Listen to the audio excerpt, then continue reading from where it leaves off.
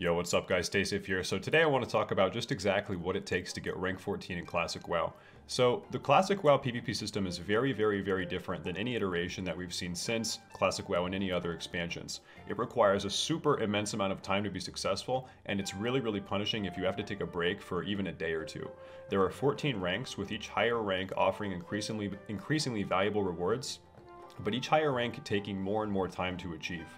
So let's talk about how this system works. So rank 1 is the lowest, rank 14 is the highest, and you climb through these ranks by farming RP or ranking points. The amount of RP that you acquire each week is based on a comparison of how much honor you farm versus how much honor everyone else on your faction has farmed for that given week. So in essence, you have to farm honor, which becomes a variable amount of RP based off the honor you farmed by yourself versus the other honor farmers on your faction, and then you're given an RP amount based on that on the weekly reset.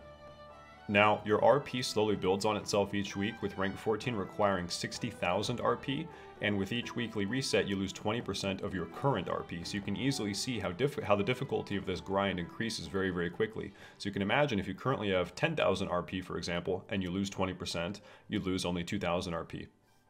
But if you have 50,000 RP, you're getting close to rank 14, and you lose 20% of that on reset day, you'd lose 10,000 RP. So you have to grind more and more each week to stay competitive and make sure that you're overcoming that decay, that 20% decay every week.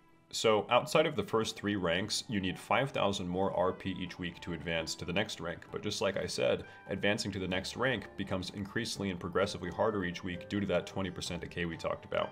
This is your honor tab that you will use to keep track of your own honor, and the blue bar at the top actually indicates your RP and how close you are to the next rank, as you can see at the very top here. Unfortunately, there's no easy way to compare yourself to the other honor farmers on your own faction to get an idea of how much RP you can expect next reset based off the honor you farmed that week, but there are some add-ons, or there likely will be some add-ons in Classic WoW that can make a pretty good educated guess for you. So how much RP can you expect to get if you're farming a ton of honor each week and playing all day every day? Just as there are 14 ranks, there's also 14 brackets that determine how much RP you get each week, as you can see in this chart here.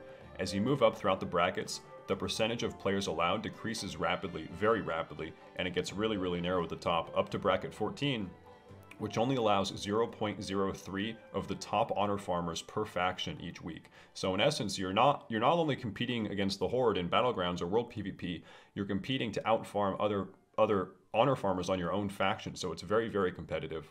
As an example, if there are 4,000 active PvPers on your faction during a given week, only 12 people will be in bracket 14 and qualify for between 12,000 and 13,000 RP, depending on where they stand amongst each other. 13,000 RP being the most RP you can ever earn in a given week. It's the RP cap, and is saved for the #1 honor farmer per faction, though it's possible to do what's called stacking brackets. To go into more depth in that, from our previous example, let's say that all 14 top honor farmers on your faction each farmed the exact same amount of honor in a given week. They'd technically all tie for the #1 spot, and all 14 of them would receive that 13,000 RP exactly if they were all stacked perfectly on top of each other. Whereas otherwise, that RP would be distributed between 12,000 and 13,000 RP. So bracket stacking is very common in high-level premates and speeds up the ranking process a lot, and it definitely speeds up the process for everyone involved, though it's incredibly challenging to coordinate, and all it takes is one person to mess it up and overfarm, and it'll mess up the bracket stack and screw over everyone involved. Coordinating and stacking brackets like this actually makes ranking much faster and more manageable for everyone involved, but sometimes the top honor farmers, your bracket 14 and bracket 13 players, will still have to play 12 hours a day, 12 plus hours a day, 7 days a week in order to secure their top bracket spots, which are going to be highly competitive on every single Classic WoW server.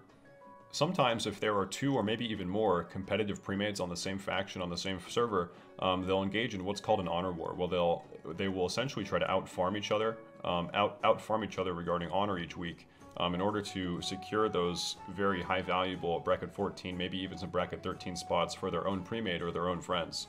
And this can go on for days or maybe even sometimes weeks.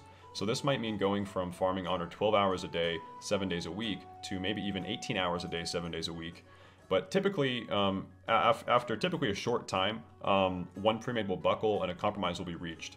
But honor wars are bad for everyone involved, because when the honor required for the top bracket spots is inflated during the honor war, that has a trickle-down effect on the lower bracket spots as well. causing casual players to have to farm more honor just for the same result for those even those very low bracket spots. So in Classic WoW, is ranking just a time investment and nothing else?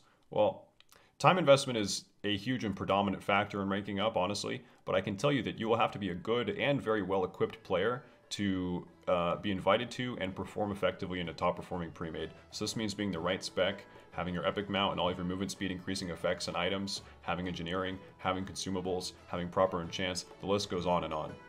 And these pre-mates also definitely get very competitive in min-maxing. And what I mean by that is, I've personally been in scenarios where if we weren't getting 5-cap Arathi Basin wins just in a couple minutes, back-to-back or back-to-back three flag cap Warsan Gulch wins just as fast as possible, the problem was identified immediately and the problem was rectified. And typically this meant removing an underperforming player and replacing them with someone else. And it's never hard to find someone else just because things are so competitive. Each individual has a very specific task, and constant communication is very, very vital. All of these things are very, very important.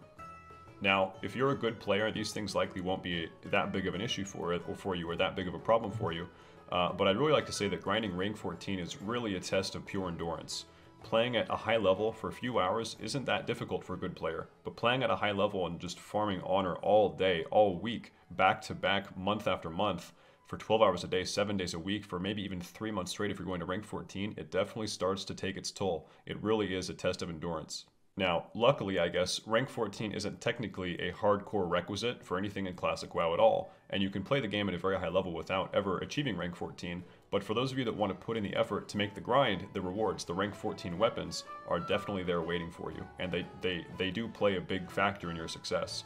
So that's all I want to say about grinding rank 14. It's a huge ordeal. Do a lot of research before stepping into it. Thanks for watching, everyone, and as always, stay safe.